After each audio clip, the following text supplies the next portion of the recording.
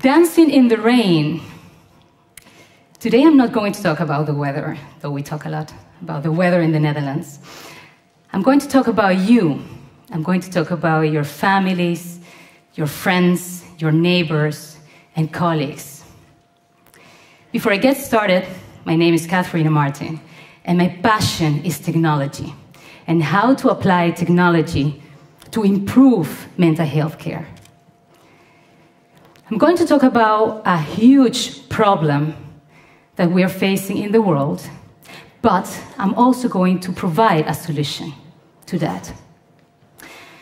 So let's start talking about us today. There are more or less 500 people sitting here, which is amazing. And unfortunately, 4 out of every 10 people sitting in this room has had or will have a mental health disorder in their lives, such as depression, anxiety, addiction, or dementia. 4 out of 10. As a matter of fact, 1 of every 5 people sitting in this room has already experienced such a disorder in the last 12 months. Unfortunately, we are not alone. Every year, 1/3 of the European population suffers from these problems. 38% of the European population. We are talking about 164 million people only in Europe. If we take a look at the international situation, worldwide situation, these are the disabilities or diseases we are accustomed to, from diabetes to cancer to cardiovascular. It may surprise you, though, that mental disorders are #1 burden of disease worldwide. #1. So, in fact, mental illnesses are major cause of disability, economic burden, and death.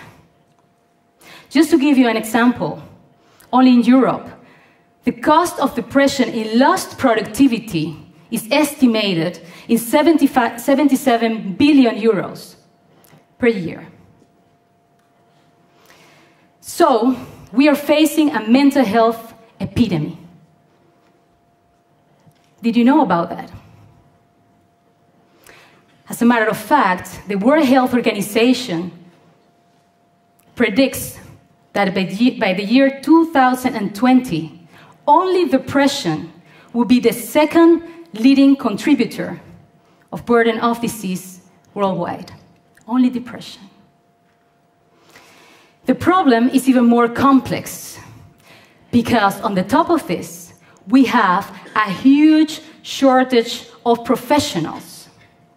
Statistics show that we have 1 psychiatrist available per 100,000 people in over half of the countries of the world. There are not and will not be enough professionals to treat the ones in need. And again, on the top of that, we have a huge problem with stigma. People with mental health disorders do not dare to talk about their problems, not even to their partners, family members, of course not with the colleagues at work. Most of them do not even seek professional help, so they go untreated. Stigma is such a great and discriminating problem that it can have a more profound impact than the mental health problem itself. Now, have you ever seen a semicolon tattoo? And do you know what it represents? A semicolon is used when you want to finish a sentence, but actually wasn't, right? So that is why people with mental health disorders or people who want to support them mark themselves with a tattoo. This is an international non-profit movement to pay respect, give love and hope to those suffering from mental health disorders such as depression, anxiety, addiction, self-injury, suicide. Unfortunately, there are too many stories and there are too many tattoos. I travel a lot for business, and when I'm sitting on the train or in the airplane, I engage in a conversation with someone that asks me, "What do you do for a living?" And I say, "Oh boy, how am I going to explain this?" I develop online programs to help people with mental health problems. They go like, "Wow, is that possible?" Yeah, it is possible. And we start talking, and the stories become more personal, because most of the times they just tell me their story, or the story of an uncle who has been waiting for 4 months to be treated after 2 years of deep depression, or the story of an 18-year-old daughter isolated at home who doesn't want to go to school anymore, completely in sadness. So that is why I'm standing here today. I need to tell you that this is a huge problem. This is the problem of our area, and we have to do something about it. I am crazy enough to believe that we can provide a solution to this. And the solution is to provide online help, to help people through the internet. I'm not saying that this is the only solution, but it's a major one. It's a major solution. Think about it. Websites, apps, games dedicated to help people with these problems. Before I get into this, I think it's important to mention how can we do this. It's just a matter of creating these beautiful products. And that is absolutely not the case. So that is why I'm so thrilled to be here today with you, because we need to team up with multidisciplinary teams to build these solutions. Mental health professionals, designers, animators, illustrators, user interface designers, ICT experts of all different sectors, virtual reality, app development, and of course, researchers, because we need to know that we actually can help these people. And hopefully, in cooperation with government and private enterprise. It sounds to me that this is a simple formula, and we can do this. Now, let me talk to you about two important relevant facts. The first one, why, or actually what, has defined the revolution of the information technology area, the internet, of course, and the World Wide Web. But why have they transformed the world? Not only because now we have a huge ways of accessing information anytime, anywhere, with any screen. No. But because it connects us in a way that we have never been connected before. We heard that, of course, when the electronic voice transmission device was invented, the telephone. But now we can transmit much more than only our voices. We can transmit programs, videos, music, rich media, and many other things. We have to make use of this connectivity to help. We can do much more better with that than only creating social media networks. I want you to visualize this. It is not possible to help someone with a physical problem through the screen of a tablet. I mean, I cannot go and inject someone through the screen of a mobile phone. My father, 80 years old, thinks that that will be possible sometime. That is another TED Talk, but anyway, we can do that with mental health problems. We actually can go through the screens of a game, of a tablet, or of a mobile phone and help them.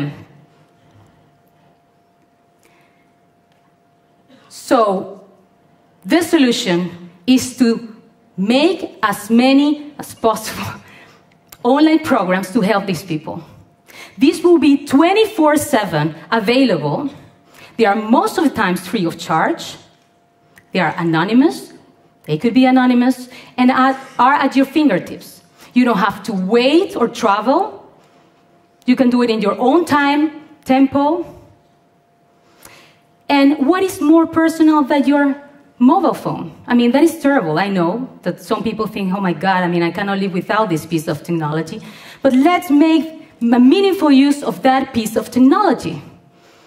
I mean, I go to the restroom with my mobile phone. My doctor doesn't, thank God. But that is a very personal piece of technology.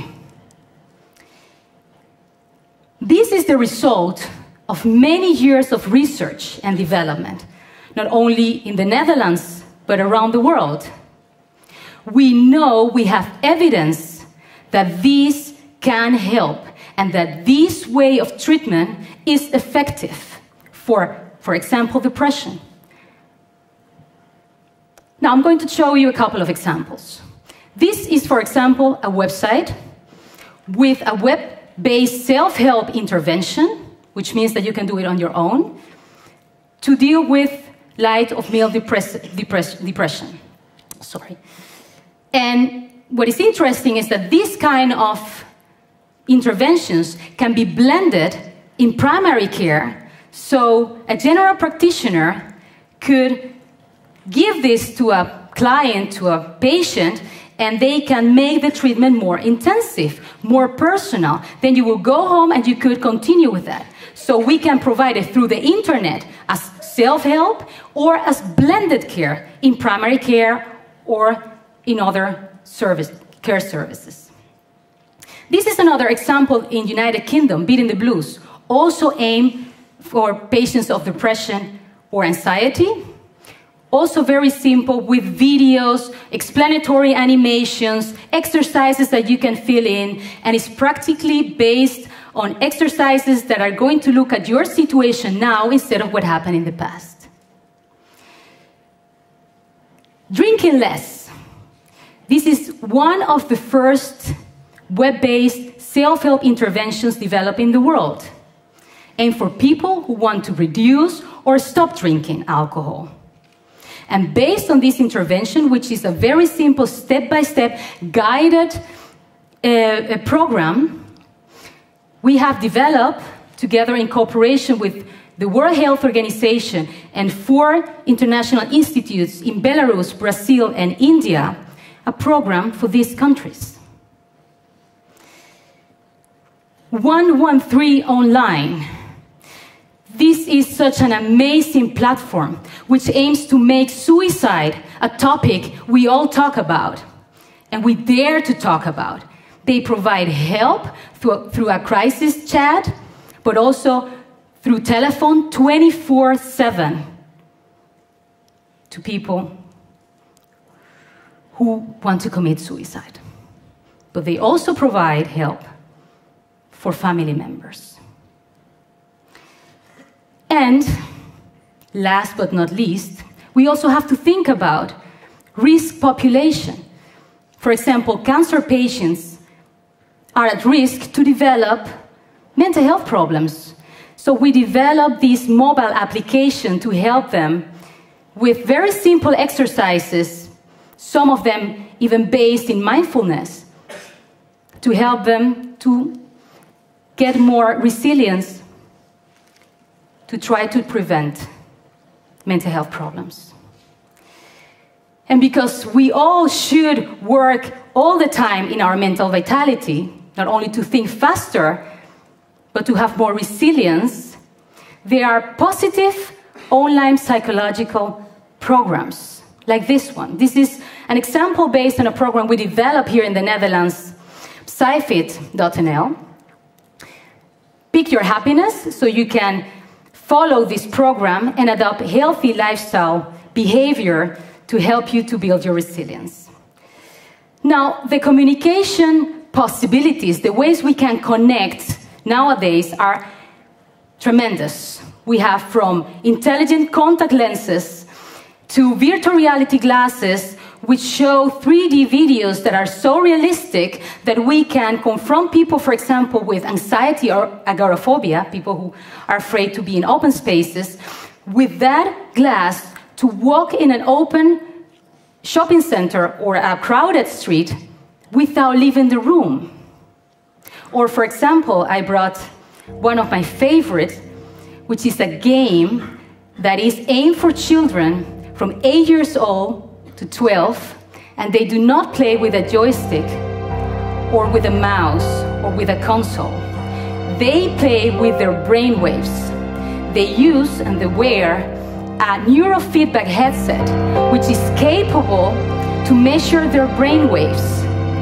And it helps them to light up the room, to follow their targets, to keep control of their anxiety, and also to learn to avoid all the threatened situations, animals, cats that are appearing, to focus on their goal, which in professional language is called attentional bias modification.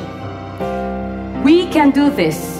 This is developed by the Trimbos Instituut, and there are many, many other examples that we could talk about. So, again, the solution I'm bringing today is to provide digital help, online help, through multidisciplinary teams. So, doctors in the room, teachers in the room, designers, ICT developers, government, do we have policymakers here? Private enterprise, join and make this happen, because we are facing the problem of the area, which is mental health problems. Now, for the ones suffering from mental health problems, I want to tell them that their life is worth living to the fullest. So please look for help. And I know that is a very difficult message to grasp when you're suffering that. So I'd rather tell you, life is not about waiting the storm to pass, but to learn to dance in the rain. Thank you very much.